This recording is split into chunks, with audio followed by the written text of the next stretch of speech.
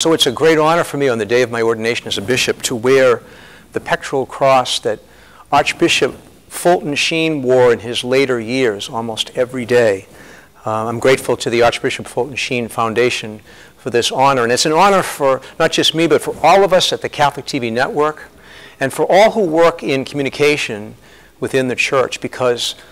Fulton Sheen was such tremendous inspiration to all of us in his day, even to today, the way that he so effectively communicated the truths of the gospel.